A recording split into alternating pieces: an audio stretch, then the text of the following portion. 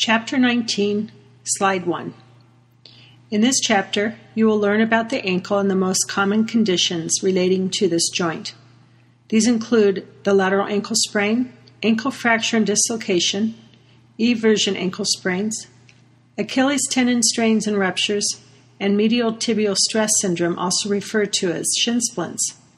You will also learn how to evaluate the ankle and understand the basic rehabilitation concepts. Please use the PowerPoints to guide you in your reading. Slide 2. The medial side of the body is located closest to the middle of the body. So when I refer to medial, think of middle for assistance. The lateral side is on the outside of the body. The tibia is referred to in layman's terms as the shin bone. The fibula isn't really referred to as anything differently. Sometimes students get the terms confused as tibia and fibia because of the rhyme, when in fact it's tibia and fibula. So what is the function of the tibia and fibula? If you said the tibia is for weight bearing and the fibula is for muscle attachment, you are correct. Now run your fingers down the length of your tibia until you reach the ankle bone, referred to as the medial malleoli. Notice it's closest to the middle of the body if we draw a straight line dissecting the head into two parts and continuing to the floor. Surrounding this ankle bone are the medial ligaments. Now run your fingers along the slender outside bone referred to as the fibula and feel the ankle bone known as the lateral malleoli. The lateral ankle ligaments attach here. Take a look at the picture in this slide and notice how the fibula is longer, which makes the lateral malleoli lower or more distal than the medial malleoli. You can also feel and see this using your own body as an example. This simple yet profound piece of information is very important. If the levels of the two ankle bones were the same length, the lateral portion of the ankle would be very unstable, and we would be unable to accelerate and then quickly cut and change directions. So that the length of the fibula, resulting in a lower position lateral ankle bone, provides great stability. However, this anatomical structure also explains why we have more lateral ankle sprains than medial. It's actually the fibula that creates a fulcrum effect, causing the ankle to roll into plantar flexion and inversion. Slide 3. The left picture demonstrates the ligaments on the lateral or outside of the ankle. Note how these ligaments are thin and long compared to the ligaments shown in the right picture. These are the medial ligaments. Notice how they are thick and short. Which side of the ankle is sprained more often? If you said the lateral or outside, you are correct. You can see how this structurally occurs considering the differences of ligament length and size. Slide 4. In these next few slides, review the muscles, nerves, blood supply, and prevention strategy. Notice the posterior tibialis muscle on slide 4. Remember, this is the shin splint muscle. See how the tendon runs through the medial longitudinal arch. If an athlete has flat feet, also referred to as pes planus, the arch presses down onto this tendon, which then tugs on the muscle attachment on the medial shin. The result is medial shin pain referred to as shin splints or medial tibial stress syndrome. Again, the takeaway here is that we must address the arch, not just tape the shin when dealing with shin splints. Read and review the corresponding anatomy of the foot using the PowerPoints and the textbook as your guide. Locate the requested information on each slide. Audio will continue again on slide 8.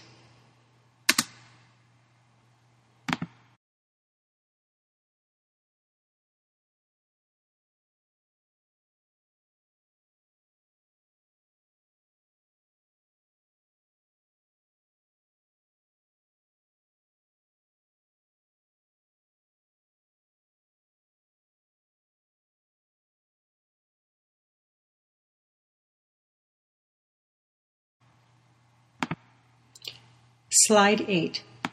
2 weeks ago, you learned about HOPS, the assessment acronym. We will use this now to evaluate the ankle sprain. First, we address the history of the injury by asking a variety of questions.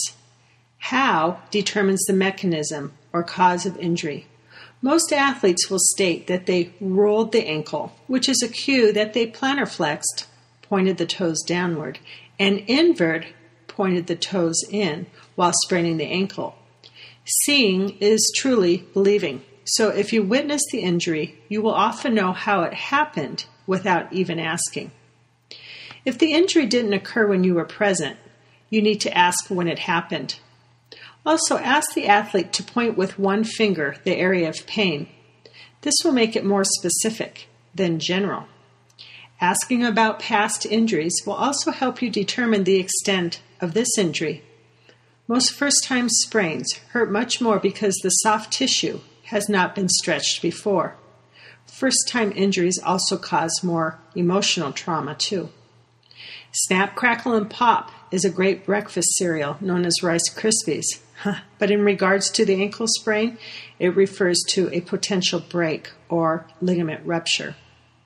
As mentioned previously, you want to make the pain objective instead of subjective by asking the athlete to rate it using a scale of 1, no pain, to 10, extreme pain. Slide 9. We now proceed to O for observation. With both shoes remaining on, look briefly for any gross deformities. If you see anything that points to a serious injury, such as the bone pointing east and west instead of north and south, or the ankle dislocated, you would immediately stop the evaluation and implement your emergency action plan.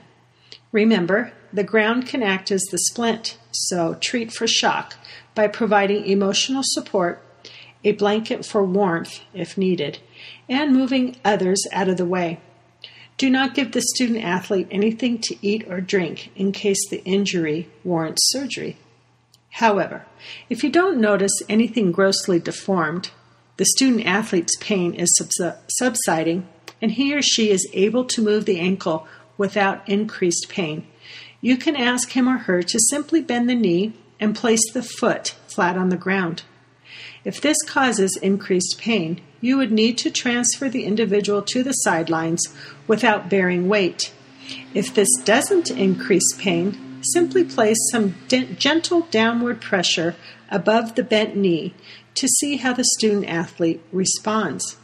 Again, if the pain increases, transfer the individual to the sidelines without bearing weight. If pain doesn't increase, carefully remove the shoe and sock. At this point, you can check for the color and temperature of the skin. Increased heat and redness is a sign of bleeding and swelling. You can also ask the athlete to gently move the ankle in all directions to determine areas of discomfort. Slide 10. You are now ready to proceed with palpation. Notice I did not say palpitation, which is a heart condition. Proceed to systematically palpate the bones. Run your fingers along the length of the tibia. Squeeze the heel bone. Press lightly on both medial and lateral ankle bones. Now carefully palpate the Achilles tendon that runs along the back of the calf to the heel bone. Gently palpate the soft tissue that surrounds the medial ankle bone and then the lateral ankle bone.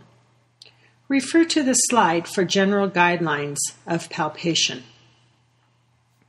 Slide 11. Refer to the textbook for a description and picture of the commonly used assessments, percussion and compression test, Thompson test, and the anterior drawer test. Slide 12. Refer to the textbook for a description and picture of the functional tests.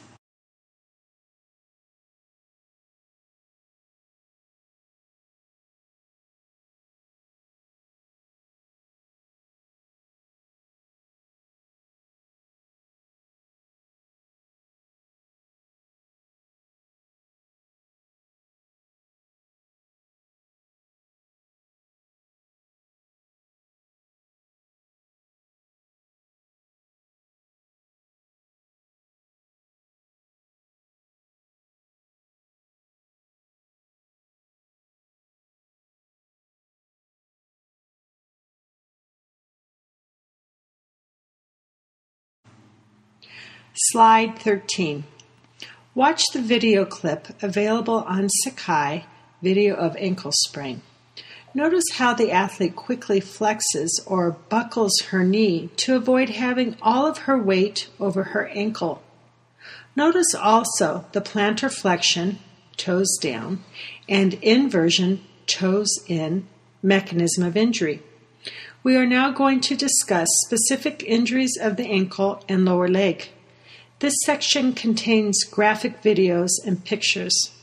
If you prefer not to watch them, simply read the sections from the textbook. Slide 14. The first injury is the common ankle sprain. Link to this clip and empathize with the poor model who is repeatedly spraining her ankle while balancing in her stilettos. Notice, too, how the foot looks inside such shoes.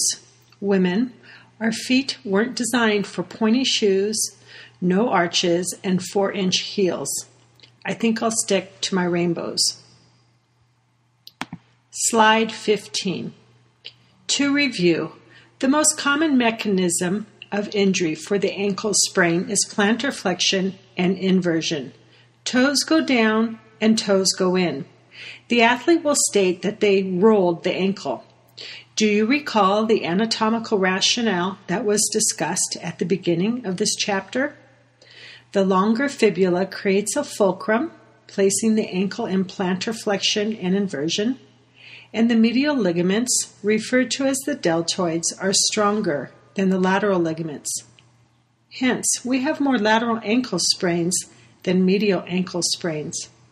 Refer to the textbook to review the signs and symptoms of the first, second, and third degree sprain.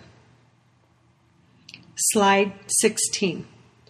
The treatment always includes RICE, rest with the application of crutches, ice for 20 minutes on and 40 minutes off, compress with an elastic wrap or tape, and also use a horseshoe pad as shown in the slide, and then elevate above the heart. Athletes who experience a pop during the injury, who have substantial swelling, who cannot bend the knee to place the foot flat on the ground, or whose pain does not subside with one round of icing, should be referred to a doctor for evaluation and x-ray. Athletes who demonstrate any deformity or shock should be treated as they lie, and your emergency action plan should be implemented. Slide 17. Notice the discoloration and swelling. This is from the excessive bleeding and possibly incorrect or delayed treatment. Slide 18. Consider these two pictures. Which approach should be used during the acute phase, that being the first 72 hours after injury?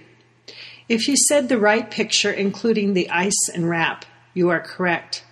I would increase the elevation, however. The left picture includes ice, but does not incorporate compression or elevation. Slide 19. Refer to the textbook to understand eversion ankle sprains. These are uncommon injuries due to the strength of the medial ligaments, known as the deltoids. Also, if you attempt to evert your ankles, notice how your knees hit, almost as if you were knock-kneed. It makes it difficult to move the ankle in this position when you are weight-bearing. However, it can occur, especially if the athlete steps in a hole. When this occurs, the medial ligaments become torn, and also the medial longitudinal arch becomes stretched, resulting in actually two separate conditions. I've treated only a few of these injuries in my athletic training career, and they are very difficult and time-consuming to recover from. Slide 20. Sorry, a bit graphic. However, this picture and the link to the video demonstrate an ankle fracture and dislocation. The mechanism of injury is similar to the ankle sprain. However, additional force creates a yielding or break point, literally, in the ankle and lower leg, resulting in a fracture or dislocation. In the video clip, notice how the doctor applies downward traction to reduce the dislocation. The athlete will feel much better after this technique. So what do you do in this scenario? You leave the athlete where they lie, implement your emergency action plan, and treat for shock. The next slide is also graphic, so feel free to proceed to slide 22 as needed. Slide 21. Here is a picture in X-ray following an ankle dislocation. You are seeing the bottom condyle of the tibia. Notice, besides its shape, that there isn't a lot of blood present. Most compound fractures do not bleed profusely. In this scenario, you would gently place a towel over the injury so that the athlete or bystanders wouldn't need to see it. You would then implement your emergency action plan and treat the athlete for shock by providing a blanket, removing bystanders, and offering emotional support. Do not give the athlete anything to eat or drink, as surgery will be required. Slide 22. Refer to the textbook and locate the requested information. Slide 23 shows an Achilles tendon rupture. Again, skip this slide if you want to avoid the graphic nature.